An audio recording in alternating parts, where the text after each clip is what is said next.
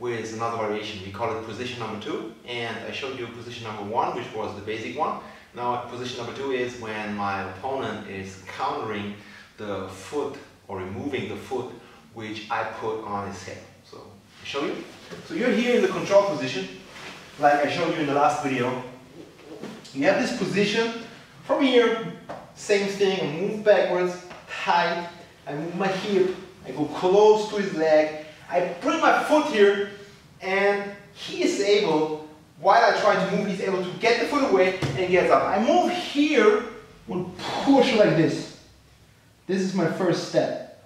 From here, I try to grab the foot, and now I try to move my hips in this direction.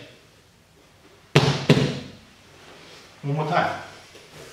I show you one in a normal speed so you can see what it looks like. I'm here, so from here I move backward, here. Up this way. Now from here. So let me explain you what is important. When you have the position, when you have the foot, usually when you keep the other leg, it's difficult for him to get up. But sometimes he still, even if I grab his leg, he can push my leg down and can get up. And even if, maybe he can make me trouble. So if he gets up, it's not a good position for me to start working the footlock here. I don't like to play too much open guard with the weight of my opponent on top of me. So if I can finish the leg lock, or at least if I couldn't finish, at least I can sweep and get the top position. It's much more my game than doing it the other way. So I'm here, I have the foot.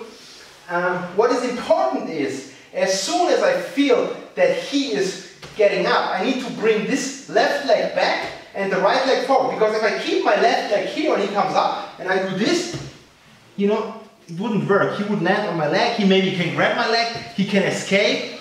Not a good idea. It's important to pull this leg away, so this knee has the space to be on the ground, to isolate his leg.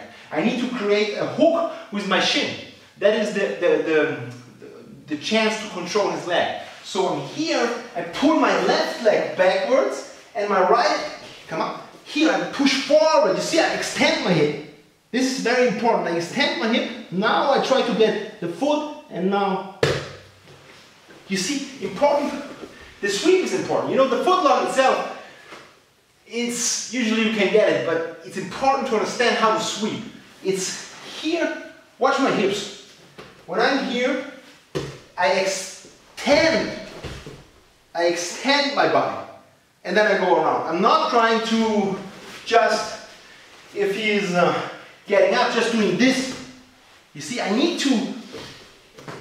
use my shin and push his hip, or his hip to the ground. So one more time, I have the control, I'm here, I use left leg backwards, right leg hip forward, push, and on the ground. If I couldn't finish from here, which is sometimes possible, just keep it, lift up, and see what I can do from here. Either pass his guard, stand up, try it again for going for a leg lock, whatever. One more time.